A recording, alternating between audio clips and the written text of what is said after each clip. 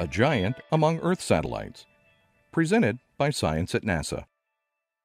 The International Space Station has been called a stepping stone to other worlds. NASA hasn't forgotten, however, that the behemoth space station is also the doorstep of Earth. We're seeing the space station come into its own as an Earth observing platform, says Julie Robinson, chief scientist for the International Space Station program. It has a different orbit than other Earth observing satellites. It's closer to Earth, and it sees Earth at different times of day with a different schedule. In short, the space station offers something unique to the study of our home planet.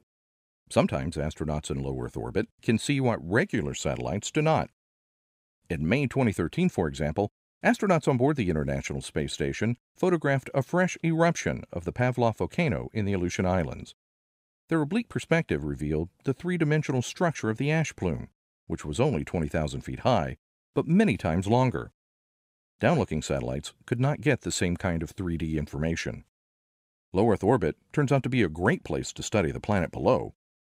In recent years, astronauts trained to photograph Earth have gathered data on desert dust, coral reefs, urban growth, pollution, glaciers, hurricanes, lightning, river deltas, volcanic plumes, northern and southern lights, and much more. Now, however, NASA is taking the space station's Earth observing capabilities to a whole new level. Before the end of the decade, 6 NASA Earth science instruments will be mounted to the station to help scientists study our changing planet. The upgrades begin this month. On September 21st, a SpaceX resupply rocket blasted off from Cape Canaveral, carrying the first NASA Earth observing instrument to be mounted on the exterior of the space station. ISS RapidScat will monitor ocean winds for climate research, weather predictions, and hurricane science. Next up is the Cloud Aerosol Transport System, CATS for short, a laser radar that can measure clouds along with airborne particles such as pollution, mineral dust, and smoke. CATS will follow ISS RapidScat on another SpaceX flight targeted for December. 2 more Earth science instruments are slated to launch in 2016. First, SAGE-3 will measure ozone and other gases in the upper atmosphere to help scientists assess how the ozone layer is recovering. Second, the Lightning Imaging Sensor will monitor thunderstorm activity around the globe. Those instruments are already built and ready to fly.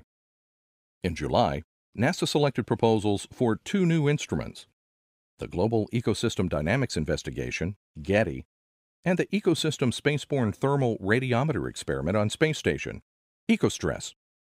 They will give scientists new ways to observe how forests and ecosystems are affected by climate change.